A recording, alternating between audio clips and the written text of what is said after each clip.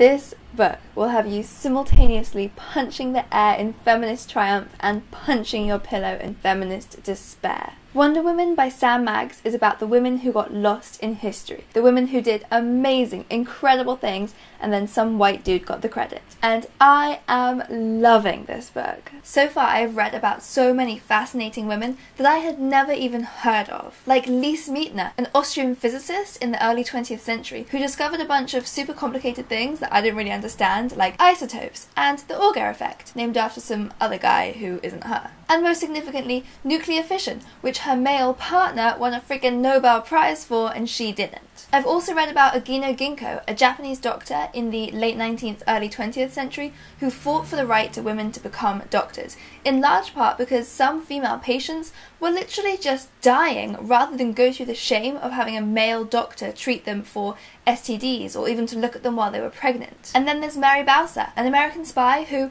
we really don't know very much about because she was born a slave and therefore not really considered worth anything, but she was a badass spy. She captured Confederate soldiers and helped imprisoned Union soldiers. I had never heard of any of these women, and yet they are every bit as heroic as the white dudes that we learned about every year in history at school. And I have so much more still to read. In this book, there are 25 women featured with full biographies, but also at the end of each chapter, there's an interview with a woman working in that field today. So for example, there's an interview with computer scientist Lynn Conway, who made some really incredible research contributions to IBM, but then got fired because she revealed she was transitioning. And there's also an interview with Erica Baker, who's an engineer at Slack and also a diversity advocate. And there are some shorter paragraphs at the end of each chapter listing a few more women in each field, and every time I've been so intrigued I've gone to Google those women as well. As well as being fascinating, I love the way this book is written. It's in-depth, but it's also very light-hearted and humorous, and it keeps making me laugh even when I'm feeling so cross at the unfairness of how these women have been treated in history,